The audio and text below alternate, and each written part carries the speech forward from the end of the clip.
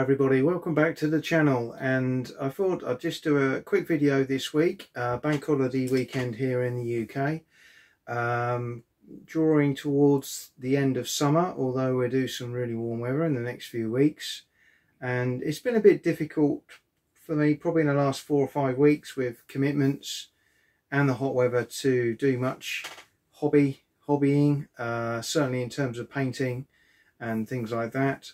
So the hobby desk has been a little bit quiet, although I'll show you some things I'm working on at the moment. As I say, probably not as much as I'd like to be doing. I've got a number of projects milling around in my mind, new things that I'd like to get into. So certainly doing some more around my Wars of the Roses forces, and I want to get those tidied up. I want to start my 6mm Napoleonic forces. So I've got a Waterloo Allied army from quite a few years ago for a show game, and my brother has the French, but what I'd like to do now is start building some Austrians for that sort of 1806 1809 period, and some French as well in due course for that sort of period as well. So that's on my course of things to do. Probably going to start with the Austrians, looking forward to trying something new with those. I'm hoping to get some Vikings done as well, 6mm to marry up with my Anglo-Saxon stroke Norman forces for my 1066 armies. So again, I'll be able to show you a little bit more of those in due course. Gaming time has been few and far between. I have recently placed an order through Marshall at Command Post Games in America. I want to get some more Kriegspiel related material, and they do some really lovely products there. Love Kriegspiel. We've played it a few times with my group, and I want to do a bit more of that type of gaming at that kind of real operational scale. Marshall was very kind to send me a updated copy of the rules, which when you've got their various games, he's very happy to support and provide those updates as they come out, so that's really helpful. They're now called musket battles rather than pub battles, but the maps are truly beautiful. The blocks, they're now looking to provide brigade scale blocks rather than divisional ones, so it'll be a bit smaller, which I think will fit better with the maps. So it'd be interesting to see what happens with those. Other things I've been doing, preparing some of my counters for Call It Quids, the Society of Ancients game that I purchased a few weeks ago. I've now got the counters all put onto MDF, so I'm hoping to get that on the table and have a little play around with that myself in the next week or so. I did make one small purchase this week. This was a copy of the Card Design Games solo system. I think Stuka Joe was behind this. This was the solo system for a number of GMT games. I've got 3 of the games that this of the 6 that this covers.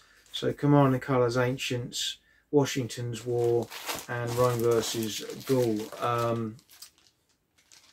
So the other ones, I think Command and Colours Samurai Battles has been on my list for a little while, but interesting to see how this one works. I'm quite old school with solo. I'm quite happy to play both sides and play it that way, but quite intrigued by the system that Stuka Joe put together, and think may provide a little bit more randomization in terms of how things happen in battles, etc. Week before last, we had a game of 28mm Wars of the Roses. I was going to give Bloodredroses a run out, my new rules, instead of the usual billhooks. But unfortunately, one of the decks, there was a little bit of a mix-up, and I had 2 decks the same. Contacted Society of Ancients, got to say, fabulous service. Within 24 hours, I had a brand new set of the correct cards. So thank you very much, guys. Love your products, and your service is exceptional. Well done. Hats off from that point of view. Let's show you a little bit what's on the painting desk, and we'll round up this video. Okay, so we've got some more Wars of the Roses archers going on here. Another unit of those on the bases ready to go, and another unit of pike. Flags have not been put on these units as yet. I've got to get them based and done first to mirror my other units, and then we'll sort the flags. Although my 2mm American Civil War project is officially finished, there are a few subsidiary bases still sitting here, not specific units as such. So these were just to represent batteries that had been limbered in transit. There was a number of those. I believe these were some command stands, dismounted cavalry with horse holders, cavalry units, some command bases, etc., and a deployed full battery there. So probably going to paint those up just as some generic extras to my 2mm ACW. As you know, I always base the figures, undercoat, base first, and then paint last, other than tufts or grass and things like that. But in terms of the painting table, that's everything at the moment. I've got a number of games on the go here.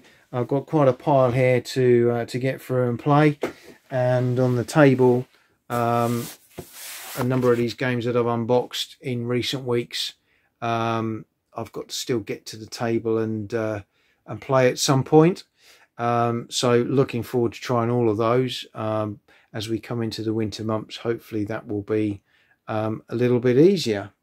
But for now, that's just a quick hobby update where things are for me as we go into the autumn, or come into the autumn, and hoping to get a little bit more time to start developing some of these projects that I have in mind. But I hope you've enjoyed that.